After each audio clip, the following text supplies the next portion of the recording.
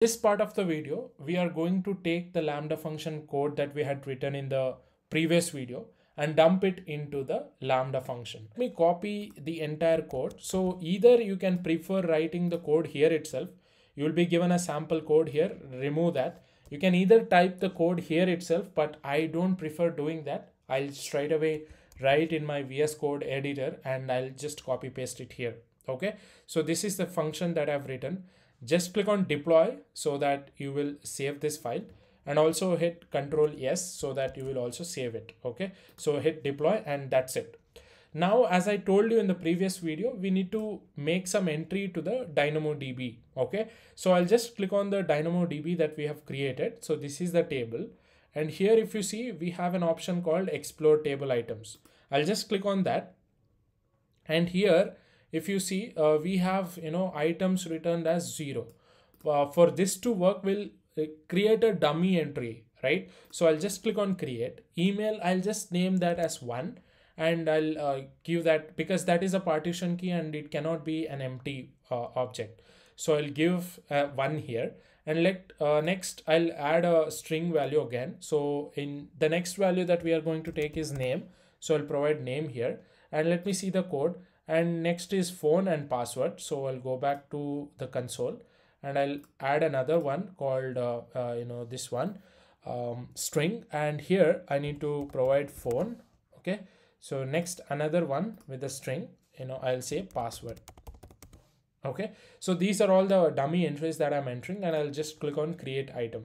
So here you will see these items here. Okay, so this is just an empty item. So next we'll continue to create the API gateway. So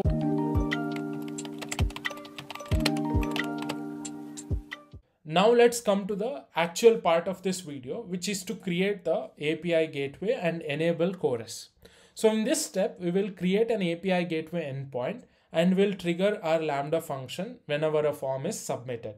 So we'll also enable Chorus for our endpoint to allow cross-domain requests from our front end.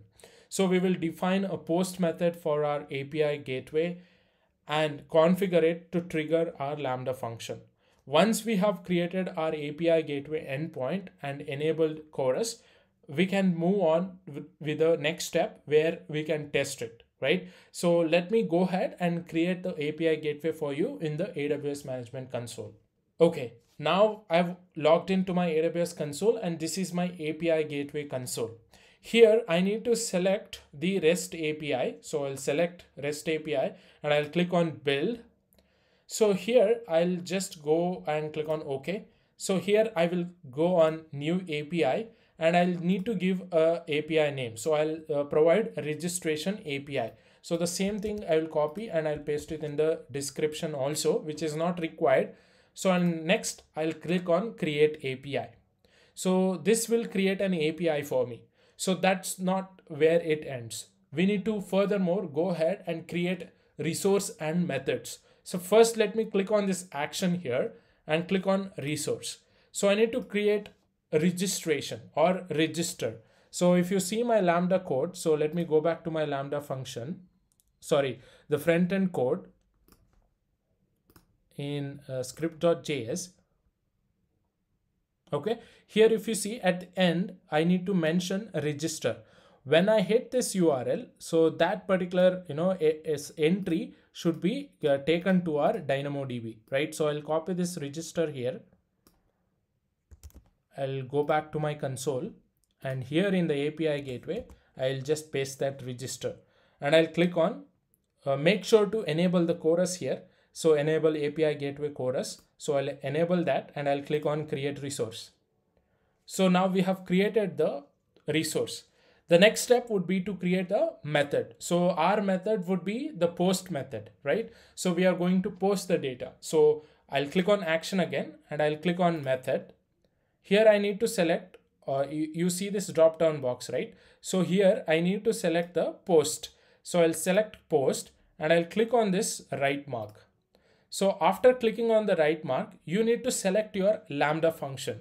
So what is the Lambda function that we have created? So the Lambda function name is registration form function. I'll just copy that and I'll come back here and I'll paste it. Make sure that your region is correct, and here you need to integration type should be Lambda function. So after giving everything, I'll just click on save. So it'll add the permission to the Lambda function, agree to that and click on OK. So that's all you have to do. Also, don't forget to enable chorus. So to do that, click on actions, and here you will see enable chorus. Okay, so make sure to select this resource and then click on enable chorus. So if you don't select that, it will throw an error, right? Or it will not be displayed for you. So make sure you have selected all of this. Don't change anything.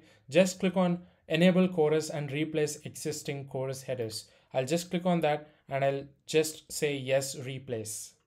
Okay, so make sure all of the boxes are checked, and that's it. Now, another thing that needs to be done is to deploy this API gateway. So to do that, I'll just click on actions and I'll just click on deploy API.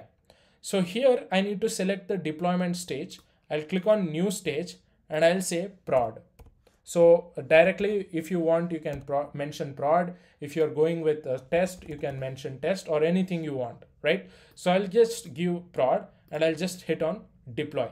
So this is going to provide an invocation URL for me. So this is going to be our API URL. So I need to copy this URL and I need to paste it in the Lambda function, or I need to paste it in the front-end code that is in the JavaScript. So let me open up my front-end code here. Here, if you see in the XHR open, this is a post method. And here, if you see API URL is there, I need to provide the URL. So this is the API URL. Till prod you need to provide. After that, the resource type, that is register.